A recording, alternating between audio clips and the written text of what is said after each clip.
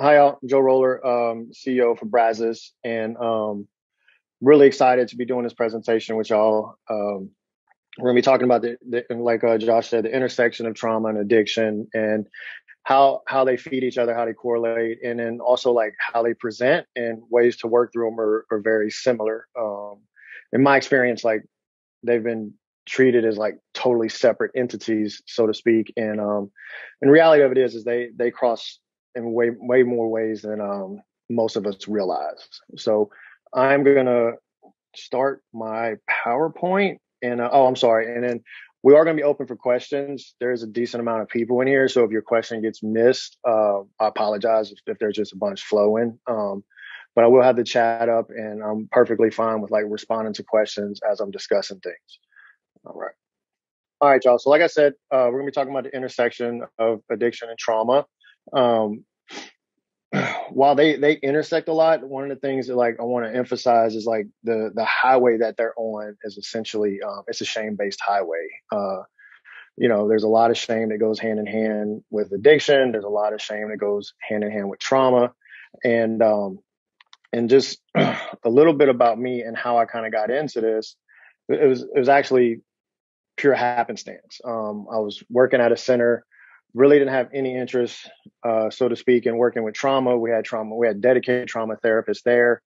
And next, like everything shifted and we needed to like implement some trauma work. And coincidentally, I was going to a seminar that weekend and ended up sitting in on a class about a trauma protocol that can be super personalized, which really grabbed my attention because that's kind of like how psychology was built. It was built off of like personalizing things. Somebody puts something out, somebody says, man, I like that, but I want to adjust it. And so that protocol could be done that way. And I loved it. And it's called cognitive processing therapy.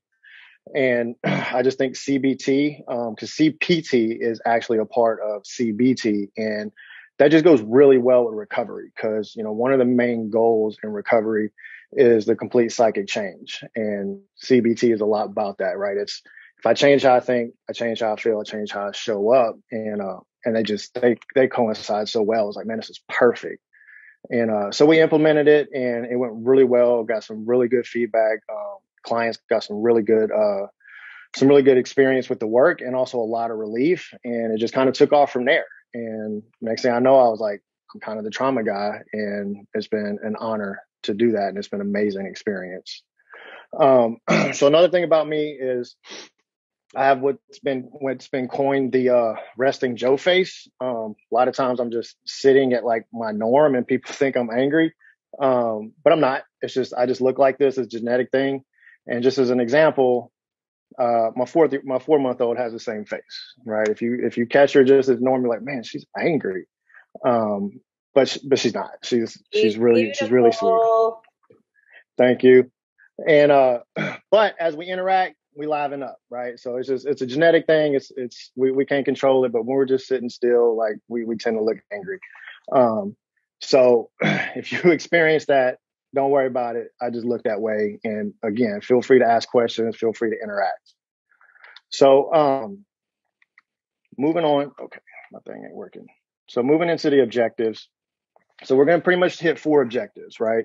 And I'm not going to read these verbatim, but essentially what we want to talk about is just get everybody on the same page with like symptoms and responses of trauma and how those go hand in hand with the cycle of addiction. Then we're going to talk about some interventions to utilize, especially in an instance where like it feels uncertain what's presenting. Like I hear that a lot of times. It's like, well, I don't want to like hold too much space or be too compassionate because this is not trauma. This is just, the addict brain showing out and we need to address that differently. And the reality of it is they present very similar. And if we go in too abruptly because we think it's an addiction thing versus a trauma thing, we could actually cause damage.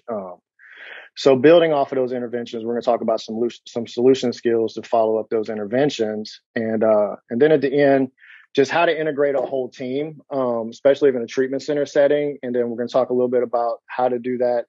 If you're a private practice, you're like, cool, that sounds amazing in a treatment center, but I don't have this whole team. So we'll talk about how to integrate that as well.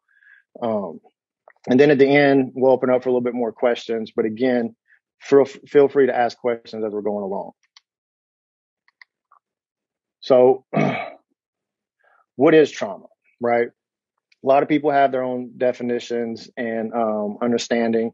And just through working with clients and like saying, okay, well, this is what trauma is. And, and their feedback is like, man, that doesn't really fit me, things like that. So over the years, one of the most inclusive definitions I found is the one that's on the screen. It's just an experience that negatively affects how someone views their self, others, and society. And it continues to impact them in the present, right? And if you think about the idea of like addiction, the things that like lead to addiction, the lifestyle within addiction, it's the same thing, right? That really affects how somebody views themselves. It really affects how they view others and society. And as the nature of addiction, because there's not a cure for it. There's solutions for sure. There's not a cure, so it's going to continue to affect them in the present. And trauma is very similar. There's not a cure for trauma as far as my clinical perspective. I think there's a set of skills that a person can then learn and adapt so that they can work through it, and the power that it has over them, diminishes, and their ability to rebound from when it comes up increases. But as far as like just going in and waving a wand, like, man, you don't have trauma no more, that's not really a thing. So that's just kind of the definition that I like to function by. And then going into the symptoms we have is, re-experiencing, arousal, and avoidance. And these break down into their own things. And if it feels like I'm rushing through this, I just want to kind of cap these because the information we're going to get into is going to build on this, but it's not specifically about this. So the symptoms we have with trauma is re-experiencing. Re-experiencing is about intrusive thoughts, about intrusive memories, flashbacks, dreams. And those dreams can kind of break up into a couple ways, because one of the things is like the avoidance of trauma is like at all times. Like, how do I distract? How do I keep my mind busy? How do I keep things out of my head? And during dreams is when we can't do that. Like, all of our defenses are down. The subconscious comes out to play. And sometimes those are very like explicit and make sense. And sometimes they're super abstract. So whenever I talk to clients, I kind of break those down into two categories. Like, we got nightmares is when it's like you're reliving your trauma in your dreams. And then we got symbolic dreams, or abstract. They don't really make sense. But if we think about the feelings or the experience of the dream, then it's like, man, that kind of reminds me of the trauma. And then honestly, when I talk to clients, I don't really use the clinical word symbolic. I actually say shitty. It's a shitty dream, because you kind of just wake up and you're like, wow, that really sucked. And it doesn't really make sense. But when we get down into the deeper meaning of it, it's like, okay, this relates.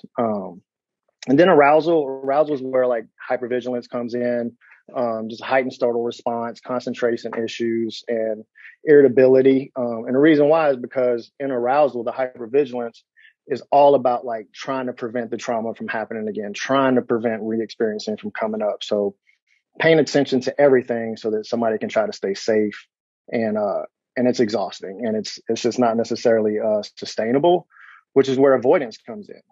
Because when I can't avoid through the hypervigilance and keeping everything at bay and all that, then the thing is I just disconnect. I completely check out, and check out through several ways. Drugs, alcohol, sex, overworking out, eating, shopping, so many things, and then also really trying to get into the idea of how do I not keep history from repeating. So people will avoid certain places, certain situations, certain jobs, things like that, because the mind is so set on this is a never-ending loop. This trauma will repeat or it will come up, that they kind of set their life up to where it minimizes the chances of that happening. And what that leads us into is kind of the responses. So when we get into the responses, obviously one of the responses with trauma is fight, flight, or freeze. And that gets embedded into the experience of what it felt like before, during, and after. And the body starts to look for those responses. And as soon as it feels like it's going into fight, flight, or freeze, the avoidance kicks in, these belief systems kick in, the maladaptive behaviors kick in. And it's all about the idea of essentially trying to stay safe. Because the trauma just, for the most part, showed them that they're not safe. And if it wasn't the first time, it was a reminder, right? But usually it's just an experience that says, I'm not okay. I don't know how to be okay. I can't protect myself. I can't protect others, whatever the case may be. And so a lot of these belief systems are kind of built from hindsight. It's based on the shoulda, woulda, coulda. If I should have done this, I could have done that. And it's all in the essence of, if I'd have done these things, this wouldn't happen. If I'd have done this, that wouldn't have happened. And then so they put those into practice and it becomes maladaptive. So an example of a couple of belief systems would be, I should have known he or she would hurt me, right? When you think about the mindset of that and the behaviors that go hand in hand with that and how they're going to show up in relationships, how they're going to show up in dynamics with others. And the whole thing is like, I need to keep people from getting close because they're going to hurt me. And if I see one little indication that that person reminds me of the one that hurt me, then avoidance kicks in like hardcore. Going hand in hand with that is must be on guard at all times. Also like must control everything that happens to me. And this is all, again, in the essence of like, how do I prevent this trauma from happening again? Or how do I prevent like my re-experiencing from coming back up? And when they go through this, like a lot of these belief systems get structured from blame, right? And we can blame ourselves and we can blame others. We tend to lean towards one more than the other, but we can absolutely do both. And one of the ways I help people understand like which one they're kind of more geared towards is a pretty simple example. So most people that interact with me know, like when I walk down the hall, even if I saw you just 2 minutes ago, I'm gonna still say, hey, what's up, something. And once they've experienced that in me, it would be really odd if I was walking down the hallway and I said nothing to that person. And so my question would be, is if we're walking down the hall and we make eye contact, we look at each other and there's no question that we saw each other. And I don't say hi, I don't say what's up, and you do, and I don't respond and I keep walking. Internally, what messages are going to come up? And it's kind of a mixed bag, but it goes towards the different ways of blame. It's going to be, oh man, he must be mad at me. I must have did something wrong. Or, you know what? I knew it. He's a jerk. You know, he's just not a nice guy. And what we're looking at is when somebody's going to the idea of like, I must have did something wrong. He's mad at me. That's somebody like their go-to is self-blame. Whereas if they go towards like, well, I knew it. He's a jerk or whatever, thing like that. That's the one that's going towards blame of others.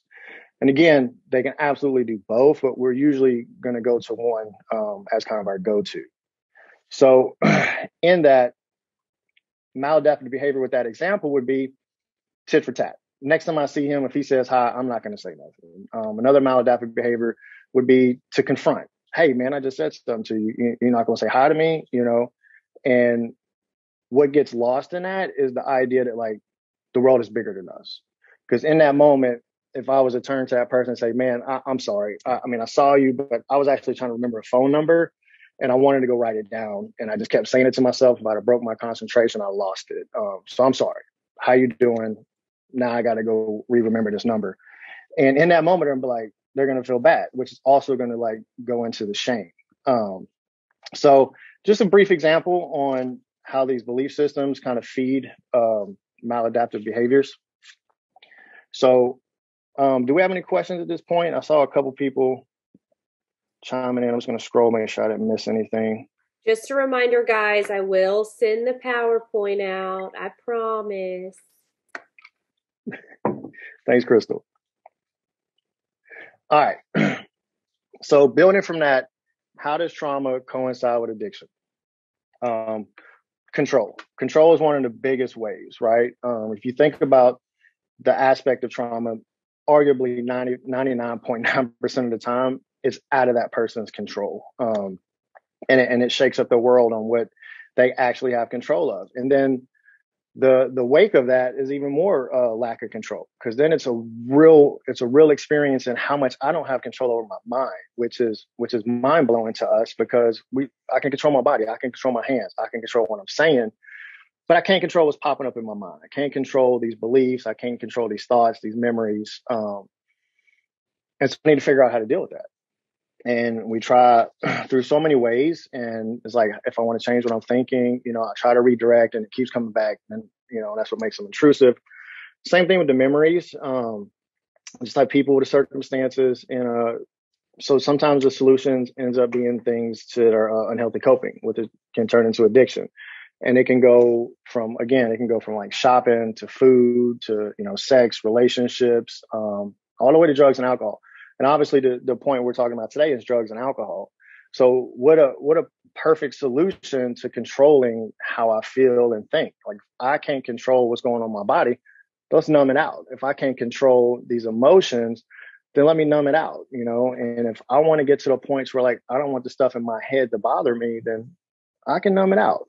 Same thing with interacting with people in places. If I go into these environments and I don't want to, like, feel some sort of way about it, let's throw something in the system that's going to help me bring down that inhibition, those nerves, and everything else. And then next thing you know, it's like, wow, this is working. And it is, and it's the solution until it's the problem. And but it feeds the control, right? And the next thing you know, you're dealing with some substance abuse issues, maybe all the way towards addiction. And then also trauma, which the whole thing is geared towards, I need to control everything because I'm not safe, I'm not all right. And then when I finally get to the point where I can't handle that no more, then I just want to check out. I don't even want to deal with the idea that I'm not okay, I'm not safe. So essentially, what do we want to control? Or I guess our clients want to control is everything. And that is exhausting, which also feeds addiction, because when it's all said and done, like, trying to control everything, trying to manipulate, set the game, set the table, all of that is it ends up being overwhelmingly exhausting. And so then they retreat, right? And this is where you hear about people being held up in a dark room and just getting messed up, right? Just their addiction is running rapid. So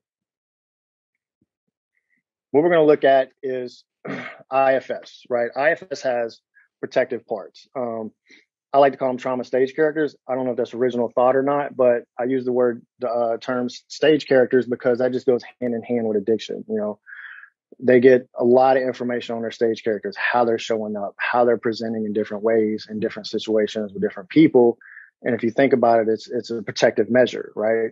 Because their trauma, their addiction has shown them that showing up authentically is not safe, right? Showing up in a vulnerable manner is not safe. So I need a representative. And trauma does the exact same thing. So one of the stage characters is the exile, right? And when we're talking about control, exile represents the loss of control, right? So in that's where the trauma lives. So this is where people get flooded with the emotions, the thoughts, the feelings, everything that they have not been able to or not willing to deal with, or not even willing, maybe not even had the opportunity or the ability to, like, deal with it. So everything gets put in this box of, like, I can't deal. When this comes up, I cannot deal.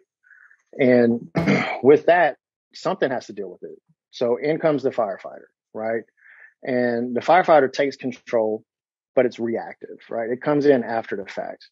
And it's usually pretty abrupt, and it's usually pretty destructive. And that doesn't mean that it always leads straight to addiction or drug use or anything like that, but it can build to that, because sometimes it's just aggression, right? The exile comes up, they feel a loss of control.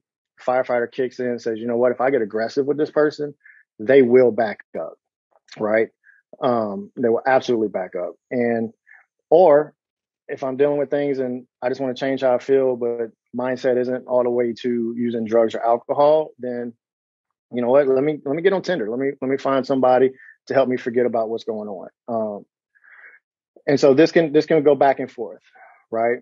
And then so I'm seeing a few questions about IFS. So IFS is, and some people responded, and I appreciate that. It's internal family systems, right? It's a school of thought. It's a modality for psychology, clinical, whatever you want to call it. And it's about systems, right? Family systems, work systems, all kinds of systems. And in that, we have these parts and the ways that we show up. And it's about being protective, because when we're in there and we're in a vulnerable state, it can bring us back to places of being harmed, which would represent the exile.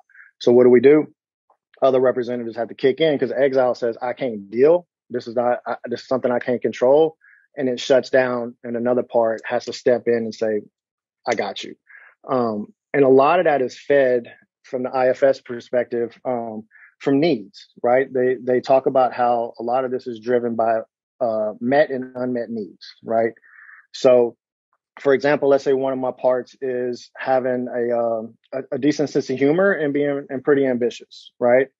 And when my needs are met, those are present, right? But as soon as my needs aren't being met, those go away, And then it's okay, well, here comes out aggression, and here comes out, you know, man, my mind went blank. So here comes aggression, and then also here comes like the idea of like not caring, right? So when those two parts come out, then there's some needs underneath there that are not being met, and so those parts have to pop out. And these parts that we're talking about here are essentially the parts that come out in response to our trauma, unresolved trauma, and things like that.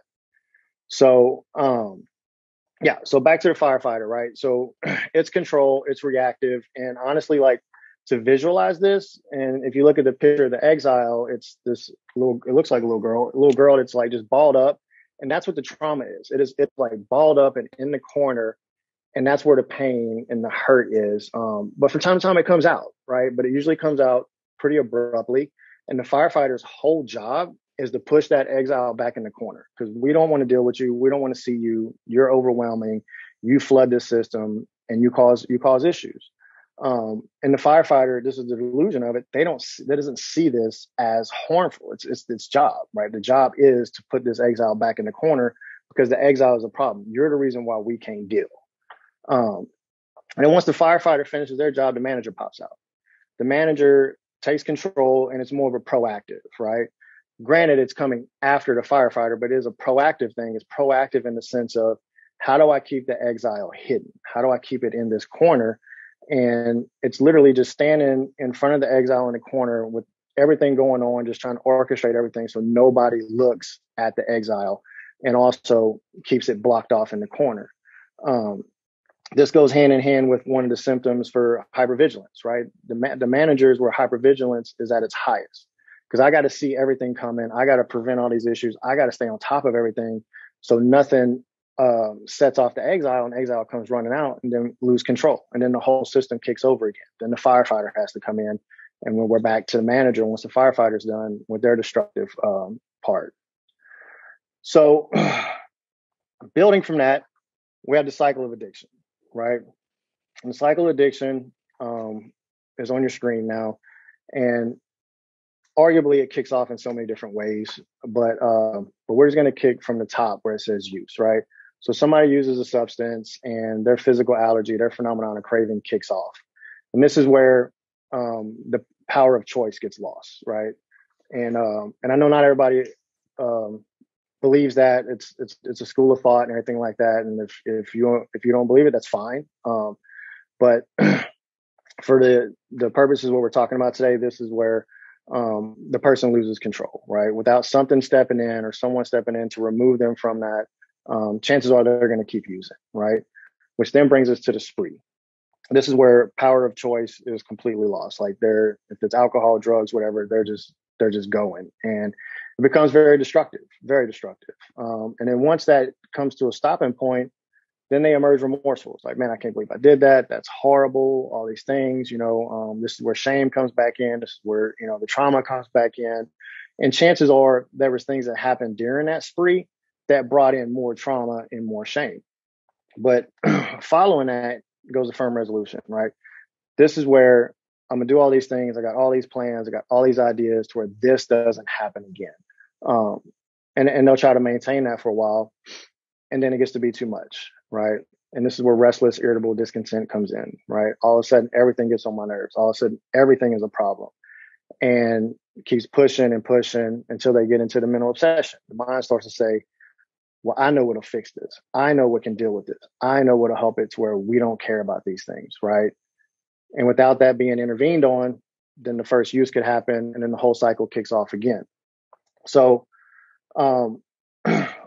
as we were working on this and implementing and talking to clients about it, things like that, and just reading on it, I noticed that the IFS stage characters lined up really well with this. So if you think about the idea of the exile, so I'll start with the exile, right? Restless, irritable, discontented, and the mental obsession, right? This is where a person gets to the place where they can't deal. This is where the loss of control is happening. And that'll go. And if it's unchecked, if there's not skills to implement to kind of, keep that at a tolerable state, right? Because we have thresholds for trauma and what people can handle and what they can work through. The firefighter has to kick in, right? So once the firefighter kicks in, this is where, going hand in hand with the cycle addiction is like, it's like the first use, right? And again, that first use in the example of the IFS is not always drugs and alcohol. Sometimes it's sex. Sometimes it's working out too much. Sometimes it's food, right? Sometimes it's aggression. And if that doesn't get checked or it doesn't work, then it's going to evolve and evolve and evolve, and it can go all the way. And then once that runs its course, then the manager kicks in, just like emerge remorseful. It's like, man, I can't believe that happened. I can't believe these things got so bad.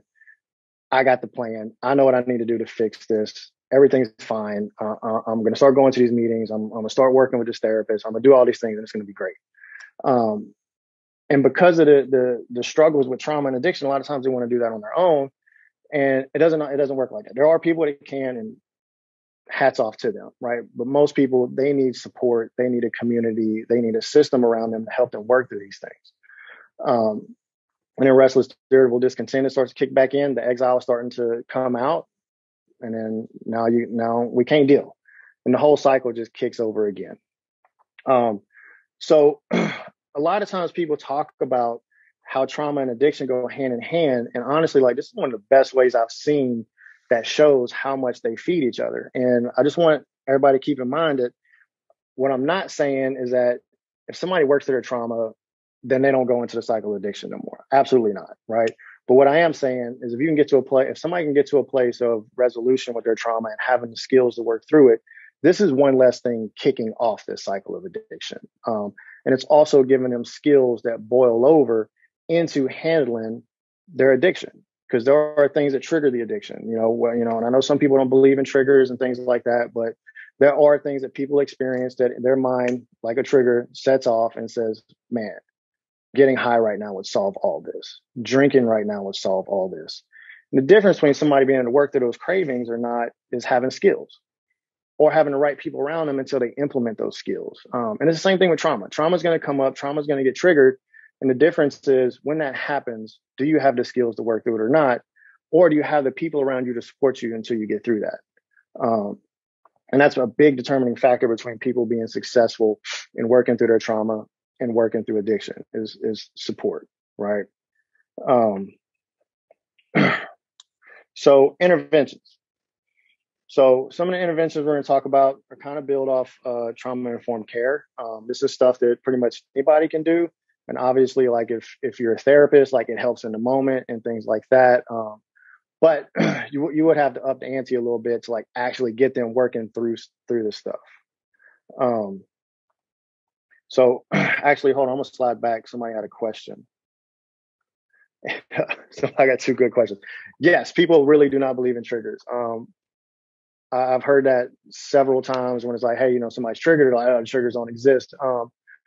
And the thing is like, I understand the concept that they're coming from. So like, for example, would be if triggers are such a real thing, a heroin addict would never be able to eat cereal because they have to use a spoon. And then you see a spoon, then that could trigger, addiction. But it's still a trigger because there is a chance that maybe not every time, but there's going to be times they're going to look at a spoon and it's going to bring up a memory, right? Same thing with alcohol, and they're everywhere. And it doesn't mean it's not a trigger because it's everywhere. But like they see a billboard for Bud Light and they had a day, right? And like, man, Bud Light would be great today. That's essentially a trigger because their mind, it just snapped to that and it's like, this would solve it. But again, like I said earlier, the difference is, can they work through that or not? Another question was, could I explain the physical allergy?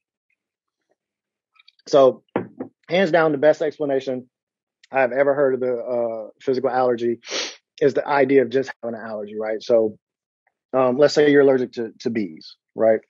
If a bee stings you, it's going to turn red, it's going to swell up, everything like that. Chances are you might even go all the way to where like you're kind of sick, like colds, like flu symptoms, right?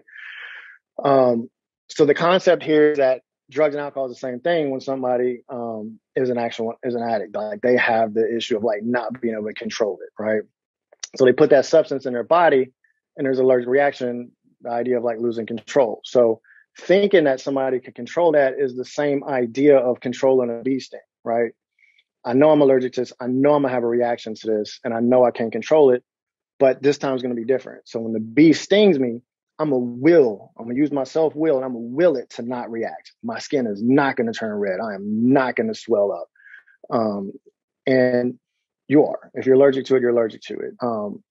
And that's not to say that there's actual like allergic reaction to drugs and alcohol, but it's just the concept of it, right? You already have the experience that you don't have control, and the idea that you're going to do it again and then be able to control it that time, but I'm going to do it again and be able to control it that time is the same as like trying to control allergic reaction to like a bee sting. So I hope that answers that question.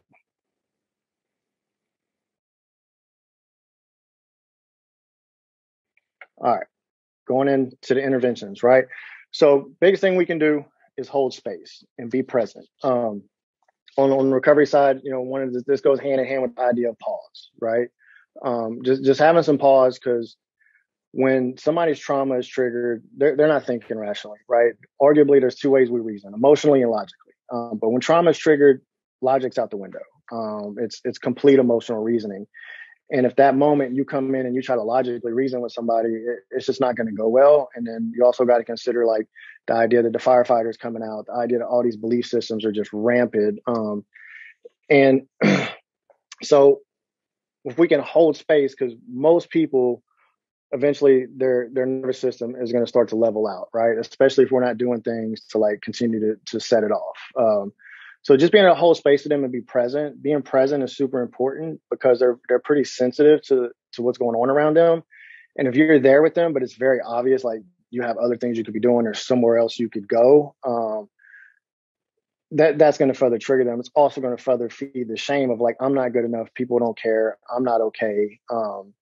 So just being able to hold space and be present. And big part of that is just the idea of mutual respect, right? Being sensitive to what, they're going through, their experience, not only currently, but also historically, right?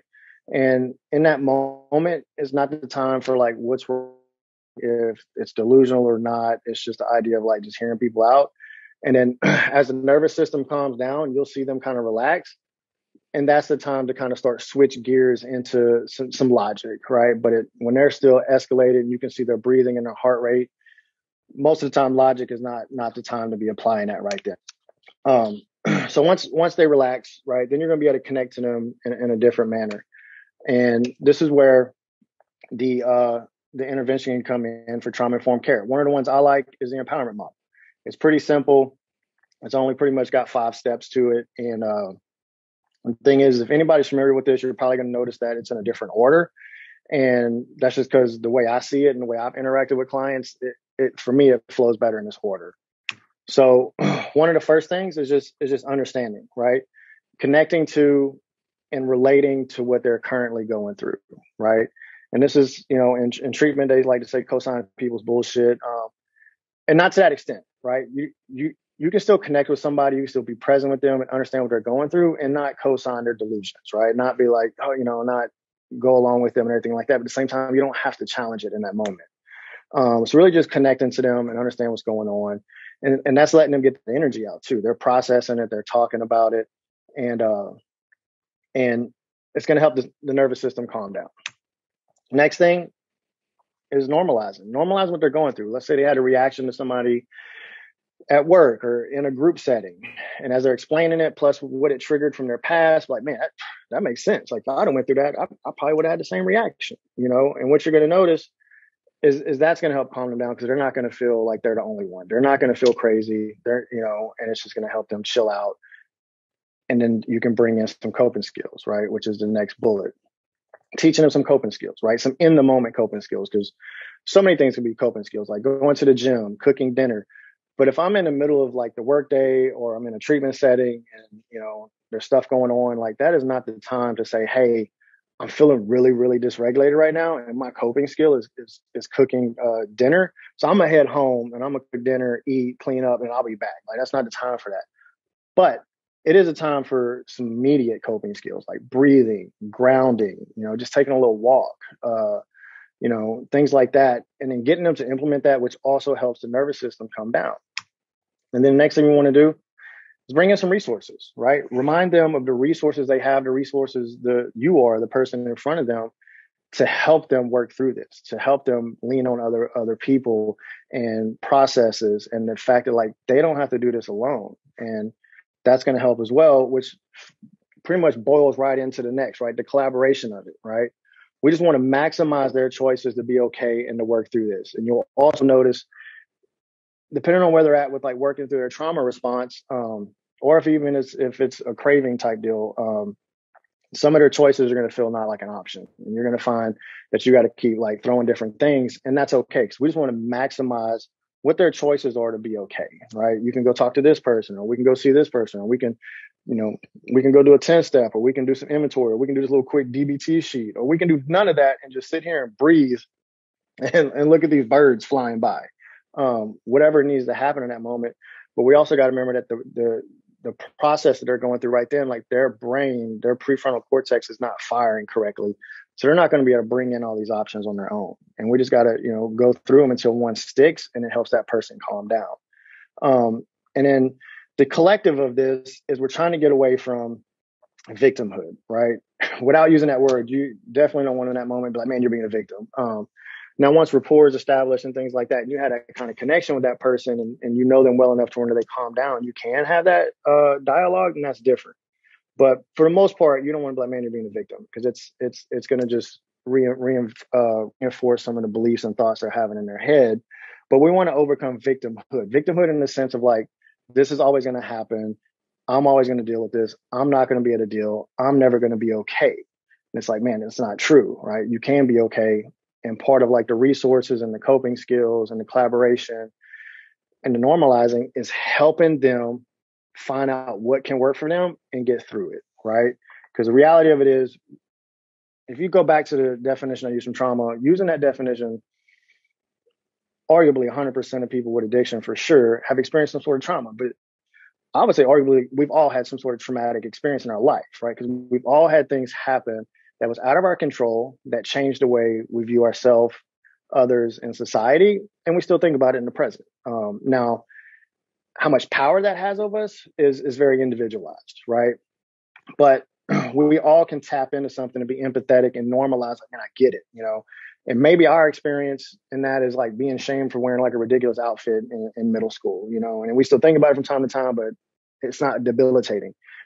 But we can connect to that to say, man, I know what it's like to have people kind of like ridicule you, to where it's like, I don't feel safe or comfortable being myself. You don't have to get into the weeds of what your experience was to be able to connect to what they're going through. So building from that, using the multidisciplinary team, right? If you're in a treatment setting, you got all kinds of options, right? You got direct care staff, techs, whatever you might call them.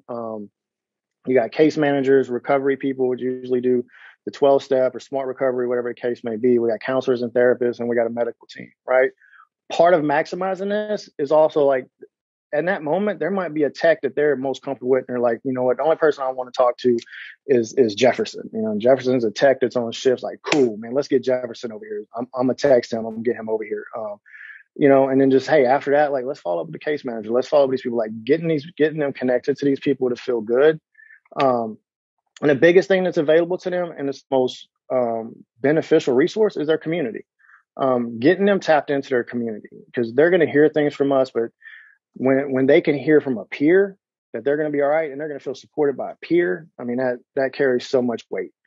And if you're in a private practice setting, I know you're not every day surrounded by this complete multidisciplinary team, but we want to try to replicate that, right? Because we also don't want clients to be therapist dependent. So we need to maximize the things they can utilize outside of sessions, and then just encourage to follow through, same time, but not like say it in a way that comes across disappointing. Oh, you didn't follow up with the psychiatrist. Oh, you didn't go talk to your sponsor. Because that's going to bring up the shame of like, they're not good enough. They're not doing what they need to do to be well. More or less, we want to encourage them. Like, man, if, we want to get through this and you want to change this, like, we got to bring these people in. We have to seek these people out. And these people are around you because they care and they want to help. So let's utilize that. Let's bring these people in and let them help you. And also normalize the idea that like, it feels uncomfortable to bring these people in, but that's what a support system is. That's what a community is, right? It's people that we can have that conversation with and get that support.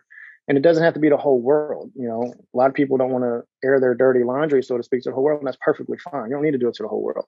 You need to do it to your circle that can support you to get through this, because that's how we get well. So yeah, so that's kind of where we're at with that. And just want to open it up for questions. I know towards the end there, I started talking pretty fast because I saw the time was ticking down. But that is just the major ways that I've experienced how trauma and addiction kind of coincide and intersect. And again, a lot of this is on the highway of shame. Shame is so powerful, and it plays a role not only in addiction but also in trauma. And the most powerful thing we can do with somebody is hold space, be present, and just normalize what they're going through. And man, the change you'll see within 5, 10, 15 minutes of that person's nervous system, and to be able to get to them to get some help, it's amazing. So I appreciate y'all. Again, if y'all got any questions, I'm watching the chat and I see Crystal's jump back in. Welcome back, Crystal. Hi. So I will turn it over to you. Asking if you would put the addiction cycle slide up again. Yeah.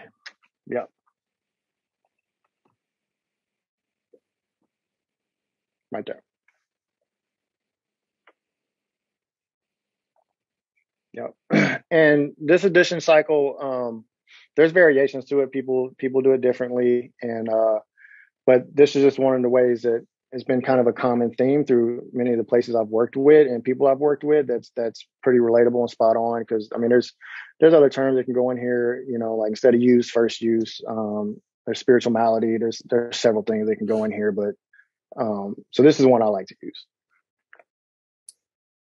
I'm just monitoring to see if someone asked if the slides would have your recorded voice. No, the slides will just be slides. We did record the presentation, and at some point it might end up on YouTube, but that's all I'm going to say with that. Just I'm behind on that stuff. So does Brazos offer anything other than a 12-step model? That's a question that Yes. So we have implemented a DBT curriculum for our like first 30 days. And after that, they're going into a CBT model, which is for the last 60 days. And so part of that is just DBT. It's really good for where they're at in that first 30 days. It's not too complex and everything like that. And our clinical director is an amazing psychologist with a lot of experience, Dr. Julie Merriman, and she wrote the curriculum, she implemented it, and she's implementing the CBT one as well. And we just wanted to kind of scaffold into that. And then also just working with them with where they're at in those first 30 days of recovery, because they're not always completely clear those 30 days. And we don't want to get too complex with them on a bunch of, in-depth CBT work. But we do want to evolve into that so they can have more skills. So Zach asked, so in the cycles you explained how the symptoms of addiction and a trauma response intersect. How do the solutions or interventions intersect? Yeah, so I think the solutions intersect as well. One of the biggest skills when somebody's, struggling with cravings and trying to keep people in the seat, so to speak, and to not go relapse or use, is motivational interviewing, right? And if you think about the empowerment model I went over, like it's motivational interviewing is all through that, right? So it's like we want to connect with that person. We want to find out what they're struggling with. We also want to find out what is driving them to be well and pretty much, take off with that so we can get them back motivated and encouraged to like overcome. And so I think, and whether that person is dealing with a trauma trigger or craving or whatever, I think using that trauma-informed model, like if we connect with that person, because if they're struggling with a trauma trigger or just a craving to get high, if you go through that process, you're going to see that like the ability to connect and get that person thinking about some solution is going to be really good. Okay. I'm trying to read this question. Sorry. Go for it. Since it can, I close a lot. I'm not sure where that IFS is. To include a family. Okay, I understand that. Okay, I'm like, do you see what I'm seeing? Okay. So not early, but I mean, just depending on the dynamics and the the proximity of the client and how involved the family is, I think at some point, yes, bringing in the family would be beneficial. Because also, like, we got to think about the idea that, like, is not only is the family system like a whole system, obviously I'm being redundant, but addiction is a family issue, so it doesn't do a whole lot for the client, so to speak, to get well, and then the family system is still sick, because when they go back into that system, it's going to trigger things, it's going to bring things up. So we need that family to, be on a pathway of getting well also. And but more than anything, it's about teaching the client about how their system interacts, and then when they're dealing with their parts in their family, right? Their mom can have several parts, and the thing is like, and it's not saying it's okay, but like, say mom is abusive, right? Maybe just emotionally abusive, and it's like, okay, well, what unmet needs are happening to where she's tapping into that, right? And it's not saying that they're responsible for that, but also being able to understand it so that there's ways they can navigate and function within that system and try to be more safe. So I think it's kind of a twofold answer there. It's like, we definitely want to get the client to understand their system and how it works and how to navigate that and stay safe and stay healthy and heal. And when it's appropriate, bring the family in as well so that system can heal as a whole. We've had a couple of things. We've got a few more minutes and then we're going to sign off. I completely resonate with the need to clear the shame. What I find with clients is the shame is very deep. It is surrounded by defenses that are hard to get past. It's under the veneer of everything is fine. Any tips? Yeah, I think, kind of through some guided questions and things like that. When I say guided, like we're very direct and directive in the sense of like, there's a place I want to get, but a lot of times just flat out asking those questions, their defenses are going to be up. They're not going to tap into some more deeper things.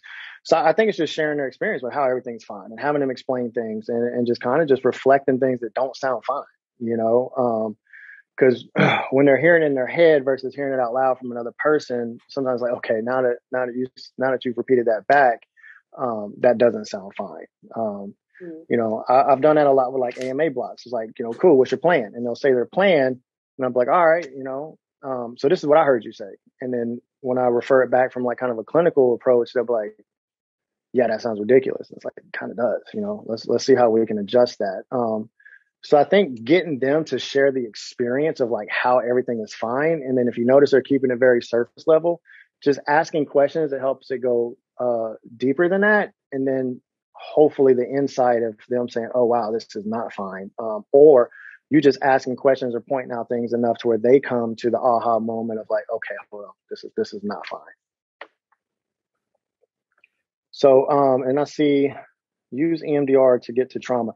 I think EMDR is an amazing tool, and it works. It's not a fit for everybody because of like dissociation and things like that. But one of the challenges with EMDR and addiction is just early recovery. EMDR is amazing. I've got a lot of friends that do EMDR therapy, and but it's the timing of it. Especially like if it's in a short-term program, fresh out of detox. From people that actually do MDR, because I don't, but the people I've talked to, it's like, man, like this person would be great. Like they're just not clear enough to do it. So EMDR works. It's just if the person's a fit and the timing of it's appropriate, and also having enough time to see it through. We had another question pop up in the Q&A portion that just that I did want to address and not just answer, but it says, can a client enter either of your facilities if they don't have a substance abuse problem, but just trauma? So we are both programs are substance abuse primary. So please feel free to reach out to either one of us. If you need trauma treatment or your client needs trauma treatment, we're happy to get you connected to resources. But as far as with us, we're substance abuse and then everything kind of secondary.